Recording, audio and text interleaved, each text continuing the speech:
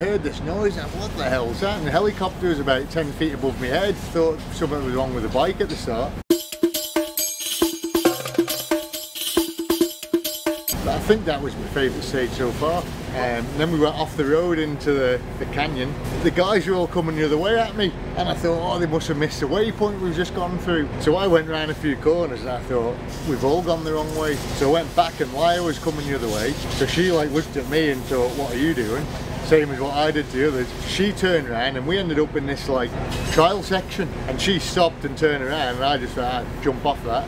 So I jumped off it, got back on track. Then I caught the two guys ahead of me, Malot, sat behind him then. I heard this noise and what the hell's that? And the helicopter was about 10 feet above my head. Thought something was wrong with the bike at the start. And it was just like that all day with the same sort of guys, because I would get past them in a Sony place and I would navigate, and then you're just like looking for your waypoint and the guys behind you would just catch you, pass you while you were navigating, and then you get stuck behind them in their dust, and then they would do the same thing. They would navigate and then I would just nip up the inside and pass them back. So it just did that all day, and then I was happy enough at a good pace. And that Jan Grabbit, he's an absolute raving lunatic. He's out.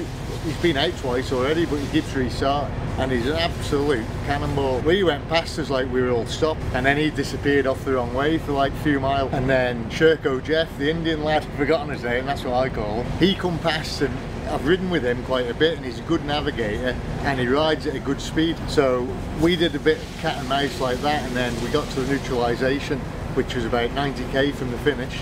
He said to me it's going to be really hard navigating now, the last part's meant to be difficult.